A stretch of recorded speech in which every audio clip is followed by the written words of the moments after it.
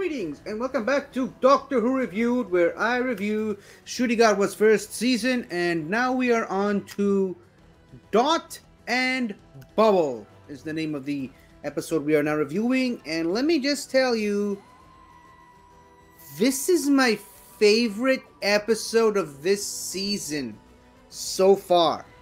I never would have expected it to be that like a mid-season, kind of one-off, but this episode just works for me. I love it, and it really just touches on so many of the things that I want to see in Doctor Who, and so many of the things that make up Doctor Who. I said this about the first episode, the Space Babies episode, that as ridiculous as it was, it is inherently Doctor Who. This episode takes that and elevates that above everything that I just said. This is a Doctor Who episode through and through, and more to the point, this is a Russell T Davies episode through and through. It just has all the cliches I want to see in my Doctor Who episodes, and I mean, this episode it's the perfect taking up a mirror and holding it up to the audience, showing them how society looks like these days, and I just love it. I ate this episode up, minus the ending. We'll get to that, but I mean, from the start, from when this episode just opens, I mean, the episode opens with the main character for the episode. She wakes up, and the first thing she immediately does, what does she do? She's connected. She's got the Dot and Bubble. I mean, Russell just went so literal with this. I just had a smug grin on my face for pretty much the entire episode. She's always, with the screen in her hand, in her face, and she's always, checking updates. She's talking to her friends. She does it. I mean, this is just taking the concept from WALL-E, the movie WALL-E, and just exploding it. It's WALL-E on steroids. She's even got these arrows telling her where to go, when to take a turn, making sure she doesn't see all the other bad stuff that's happening around her society. And when she takes it off, when she turns the bubble off, she just forgets how to walk. You cannot, seriously, like, you cannot there's no way you're watching this and miss the message. There's no way that you don't immediately get what Russell T was going for. I mean, like I said, it's WALL-E. And of course, in WALL-E, they were sitting on these couches with all the food and stuff, and they were just constantly talking, communicating with people without even having to look left or right. And then this episode takes it to a whole other level. It's not just a screen in front of them. It's literally a whole bubble covering up their faces to emphasize the point that, oh yeah, these people literally live in their own bubble. They don't look outside the bubble. They don't know what's happening in the rest of the world. I don't even think these people know what the rest of the world looks like outside the bubble.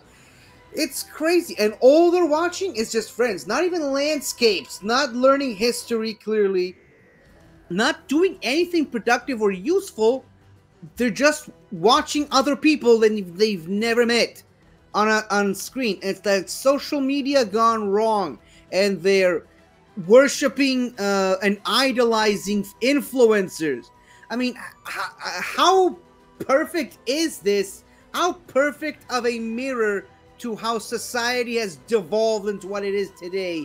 I mean, this is one of the episodes that truly make Doctor Who great, and just shows you why Doctor Who is the great show that it is. It's because it's literally taking the modern society and showing it up to us. I mean, it basically, this is the perfect natural evolution of the Eccleston era, from, the era of we control the news, we control the media, evolving into reality shows basically control people, curiously, happening in the same location, if you didn't catch the message. and this now just evolves into just social media dominates people's lives and telling people where to go, what to do, what to think, and what to feel, and just how to exist. And it's amazing that Russell T was able to bring that out into this just one episode. And oh yeah, people are so distracted by social media and just talking to their friends and their influencers that they follow, they don't notice they're being devoured by giant slug monsters. I mean, it's just the perfect example of how society is falling and people are just not aware of it. I love it. I just love the way how the episode puts it up in your face. Now, of course, serious note coming up. It's all fun and games when you see it in a Doctor Who episode. You gotta really take control of your life and make sure that society doesn't fall into the hands of giant man-eating slugs. Just a point of order. But yeah, so for the majority of the episode, for about actually almost the entire episode, Ruby and the Doctor were kind of a no-show. They were just sitting in the same room talking to I can't remember the name of the Pepper Bean character.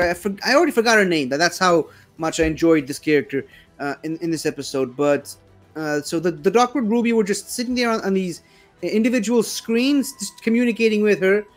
So yeah, that must have been very easy to shoot for the Shooty Godwin and Willie Gibson. Must have really freed up their schedule. But yeah, so I've got a couple nitpicks before we get into the big problem I have with the episode.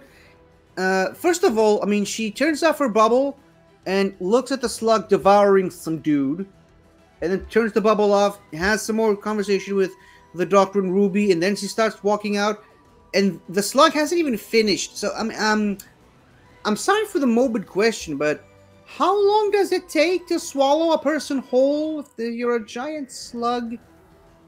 Like, really kind of felt like the slug really took its time. So, really kind of took away from the horror of the scene. We're supposed to be really feeling for this girl who's now trying to get out of that room, and there's a hungry slug after her. But you know, the hungry slug really took his time devouring that one person. So, how much in danger was she really? And this episode has had a lot of predictable moments, like, you know, she opens the elevator and of course there's another slug coming at her, but then it goes back into the traditional Doctor Who style that we know and love. It's like, okay, so the slug doesn't eat her, and the Doctor is wondering why, and just like the Doctor, you along with the Doctor trying to figure out the mystery, trying to figure out why the slug didn't eat that one girl. And I just love in that scene that the Doctor and Ruby are trying to warn her not to go into the slug, not to step into the slug. And you see the people on the smaller screens on her bubble also panicking, thinking that it's going to get her. So yeah, I love that bit of attention to detail. But yeah, so then of course the big influencer guy shows up, and it's very unusual. Like, he turns off his bubble. He doesn't, you know, live in the bubble like the rest of the people. He actually reads. He learns history. He knows about stuff. That right there is a little bit suspicious. So I kind of, I was a little bit suspicious of him at first, but then it turns out, no, he's actually genuinely a really great guy, and he really wanted to help save everyone. And then she kills him. Like, okay, the guy saved her. She hugged him. He held her hand. He saved her from the slugs. They ran away. I think he really was the calming voice and trying to calm her down when she realized she was next because of the alphabetical thing. He was really pushing the buttons. He was fighting the Dot that was trying to kill her. He did everything to protect her and help her.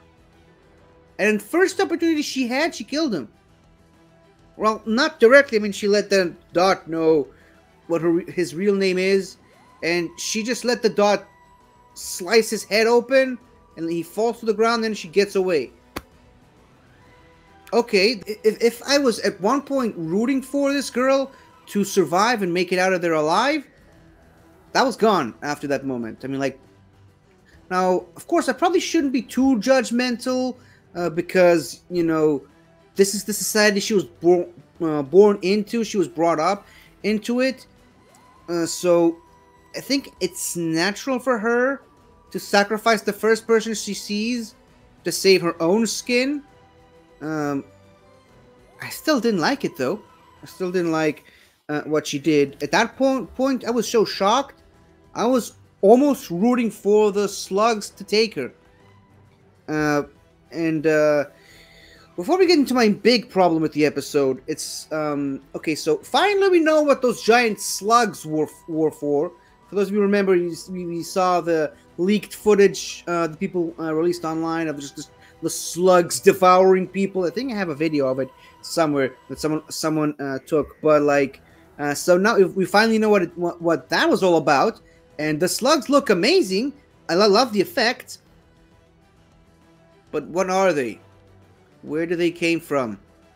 What is this planet? I think the problem here is the episode was a little too short. And the little screen time that this episode had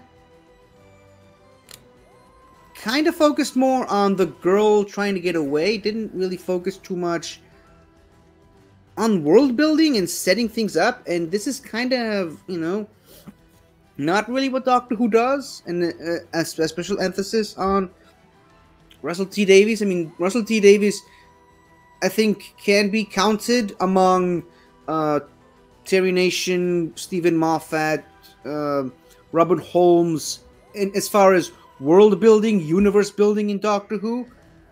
This is kind of a weekday at the office for him, where he didn't really set up the world too much. I mean, I kind of got most of what he was going for. Like, there's the home world that sends young people at the ages of 17 to 27 or something, I think, to work, and then, they work 2 hours a day and then play the rest of the day. This episode really reminds me of a lot of Big Finish storylines that I loved. So we really just cherry picked the best bits from some of them and put them into this one neat little package. But yeah, I wanted to know more about the homeworld. What's gonna happen to it now that it's been taken over by all the slugs and the population is gone. So yeah, it's a bit of a problem that kind of left all these questions unanswered. Unlike 73 yards, these are some questions I think we kind of need the answers to. But then we get into the real downfall of the episode, for me personally, is how the people just turn on the Doctor. The Doctor kind of helps save all these people, especially that one girl, and then they all just give him the cold shoulder and walk away. He offers to save them, and they all just walk away because of some weird class thing. Because, it's stated in the episode, it's mentioned in the episode that they're basically the rich kids. Only the really rich kids get to go to that one planet, to the one dome bubble thing, and live their lives there. And so that's why they turned on him, and they didn't want his help. Yeah. But I think the biggest problem I have with this episode is the Doctor kind of just gives up on them. Like, he knows they're gonna die. He even says it as much. And they still, turn away and walk away. And the Doctor just leaves them to their fates. That is kind of not what the Doctor does. I'm a little disappointed that the Doctor did it.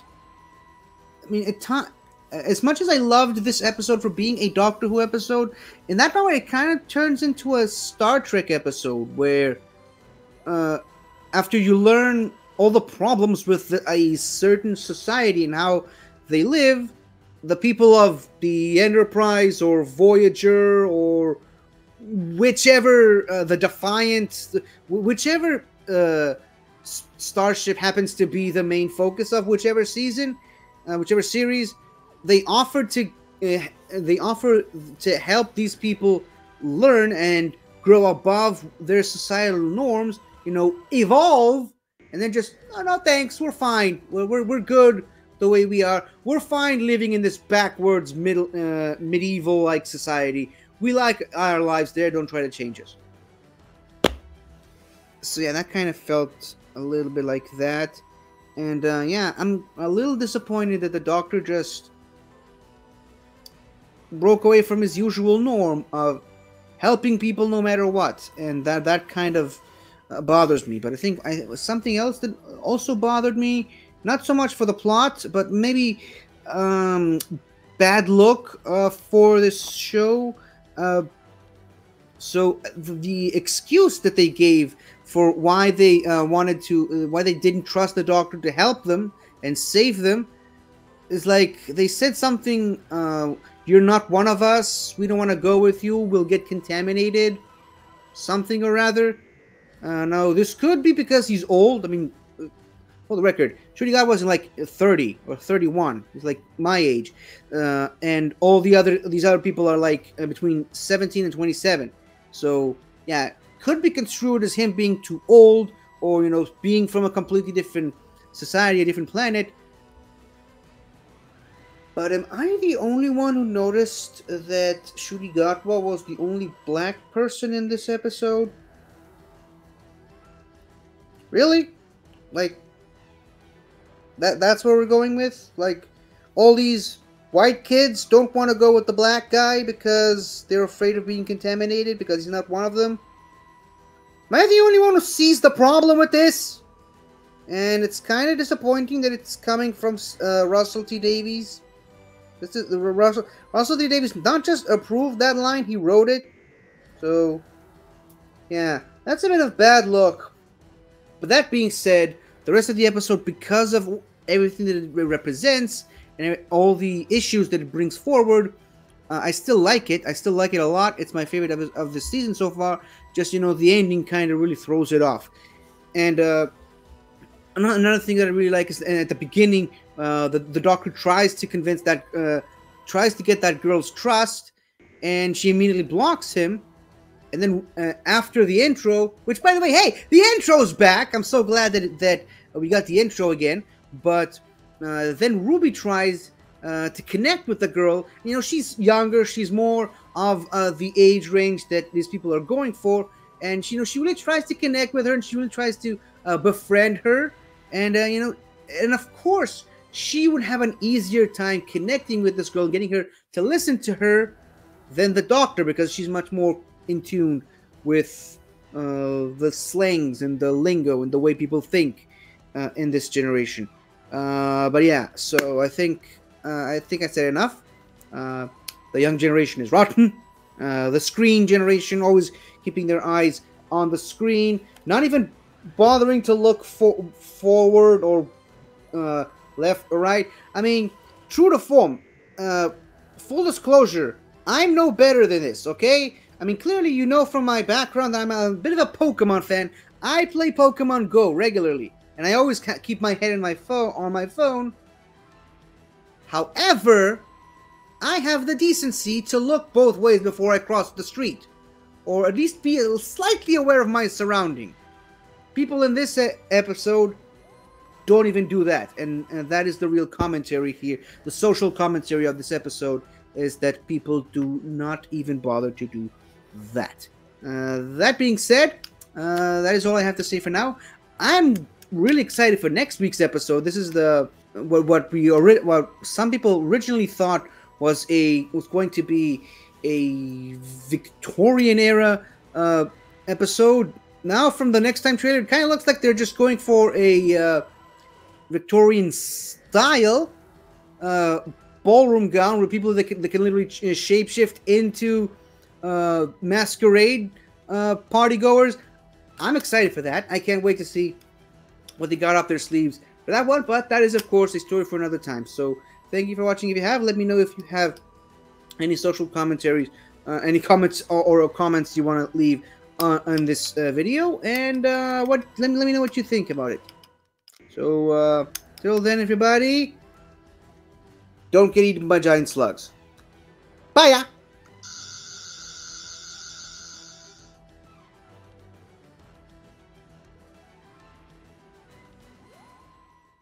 Hi there. Thank you for watching the video.